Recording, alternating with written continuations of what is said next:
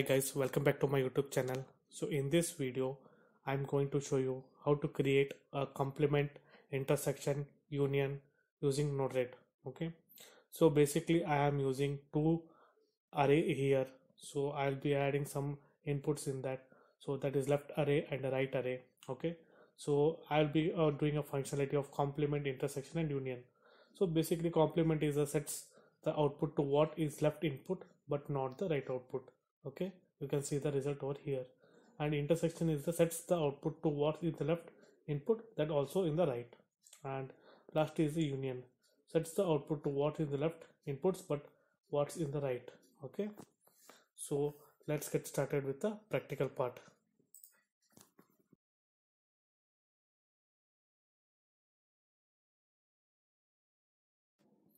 So if you are new to the channel or if you haven't subscribed to my YouTube channel, kindly subscribe. So without wasting time, let's get started. So this is the NodeRed screen now. So I'll be taking an inject node to trigger. Second will be a change node where I will be passing the arrays, left array and the right array.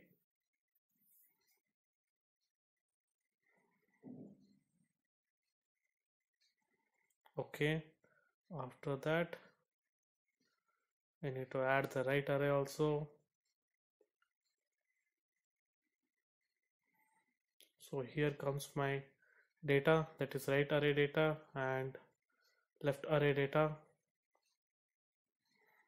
So I added some fruit names and vegetable name here.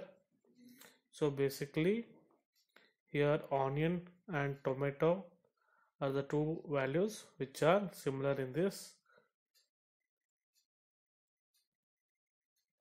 Okay, click on done. After that I'll be taking difference node.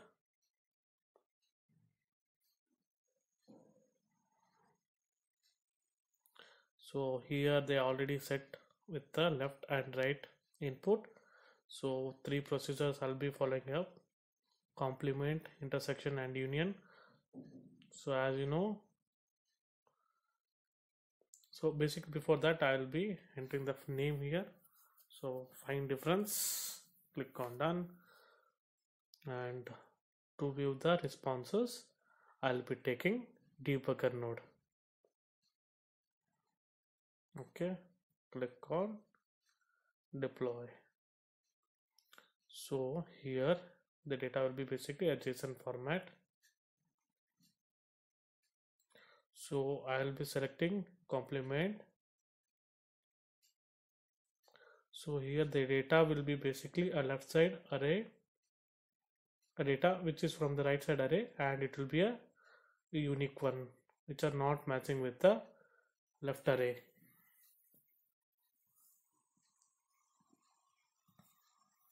So that's a complement, and the second will be an intersection. So when you click on deploy here, it will be showing the data which are matching in the both the arrays, that is onion and tomato. At the end, last function is union. So as you know, union is nothing but a data which are all present in both arrays, which are, so it will be a unique array, so duplication will not be there. So you can see in the responses.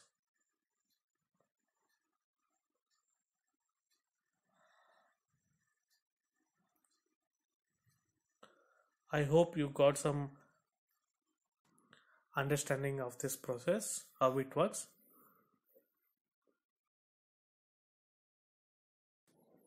Thanks a lot guys for watching this video.